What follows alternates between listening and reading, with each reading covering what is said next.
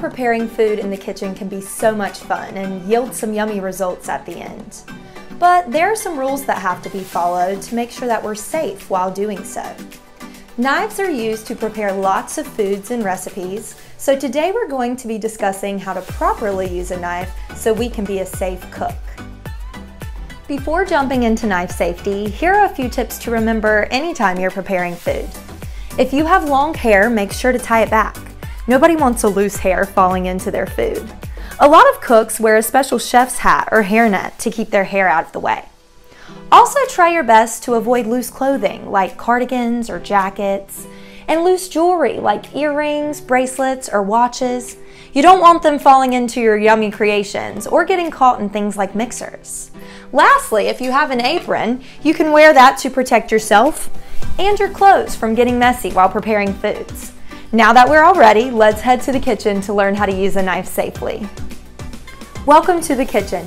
If you can remember the word safety, then you can remember how to safely use a knife.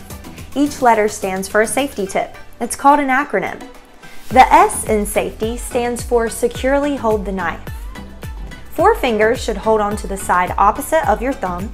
You want to use your whole hand to securely hold the knife, but make sure that you are holding the handle and do not get too close to the blade itself.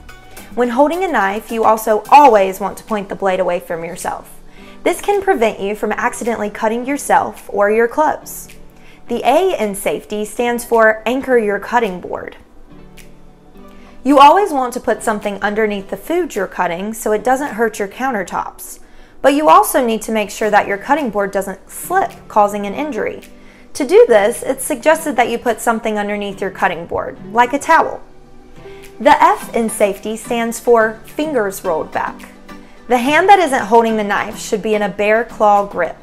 This way, your fingers are protected from the sharp blade, but you are still able to hold your food in place. The E in safety stands for eyes on the knife. You always want to look at what you're cutting so you don't accidentally slip and cut a finger or mess up what you're preparing to eat. The T in safety stands for take your time. You don't want to rush, it's not a race. Cut slowly to prevent injuries. Lastly, the Y in safety stands for yield to falling knives. If a knife accidentally slips out of your hand or falls off the counter, never try to catch it. Always move to the side and try to get as far away from the fall as you can.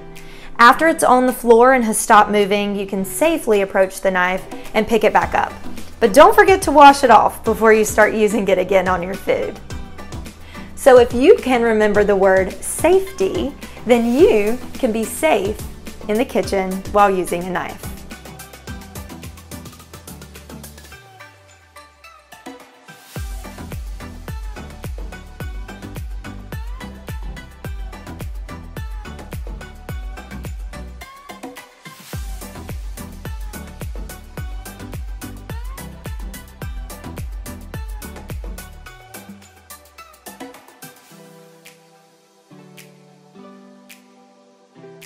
Now let's get cooking.